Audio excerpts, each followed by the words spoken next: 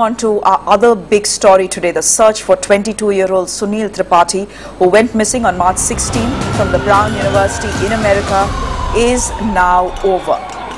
Medical examiners have confirmed that the body they pulled out of the Providence Harbour on Tuesday is that of Indian origin Tripathi.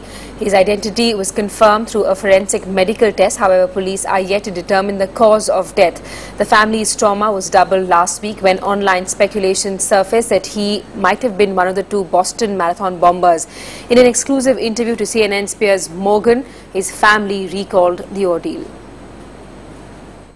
Both our nuclear family and our extended family had extensive contact with him, which is part of what makes this disappearance just so troublesome for us and so unknown.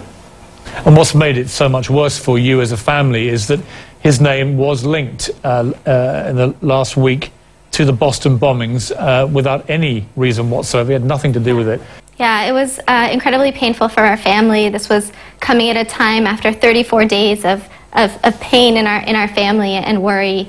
And we, knew unconvincingly that this was not Sunil, especially when we saw all the video footage and surveillance that was being released.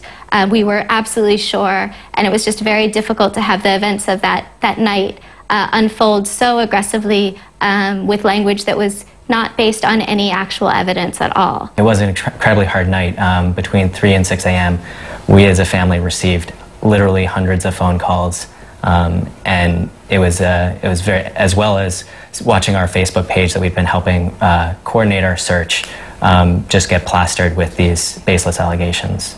I mean, Sangeeta, the horrible irony is you've been using social media so effectively to try and find out what happened to him, and then this medium that has been so useful to you suddenly became an implement of real torture for you and your family. It's very difficult for our family. We're a very private family. It was very difficult to be so public with Sunil's story and with our lives. But we knew that we needed the public and we needed everybody. And it was hard to see the other end of that spectrum through the course of that night.